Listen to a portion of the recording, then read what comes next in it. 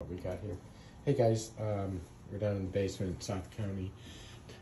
This is he's going to just replace the air conditioner on this and reuse the existing furnace. When you do get that loose, the furnace is not level. If you could level that up a little bit. The freon lines are real simple. They just go up and out the side. The drain line is real easy. It just runs over here. The flue pipe is a little bit of a challenge because it doesn't meet the 6-inch clearance to combustible.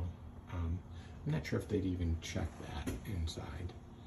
So maybe we won't do anything unless they do, but if we would need a 5x4x3 double wall T and then a bunch of shields to block the pipe so we can get our 6-inch clearance or 1-inch clearance to combustibles. So you got multiple spots where you got plastic pipe within 6 inches of the single wall pipe. All right, thanks.